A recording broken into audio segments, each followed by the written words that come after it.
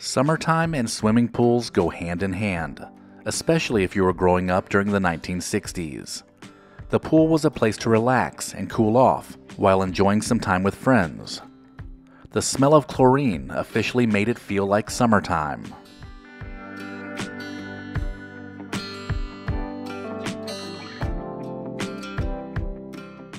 During those summer months, a swimming pool was a luxury, and if you were lucky enough to have a pool in your backyard, you were the envy of the neighborhood.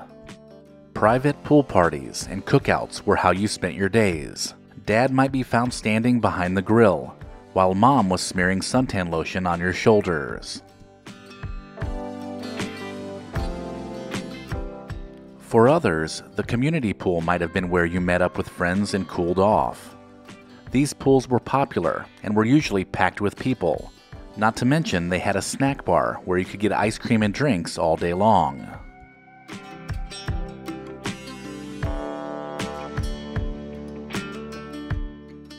The 1960s was also the time where many families began to hit the road and head off on vacation. Along the way, a stop at a roadside motel meant you could spend the afternoon swimming in the pool. As a kid, this made the long drive totally worth it. Even the parents enjoyed cooling off and recharging poolside before they headed off the next day. All of us have our own memories of spending time at the pool. For those that need another reminder, here is a photo album from the past of summertime spent at the swimming pool in the 1960s.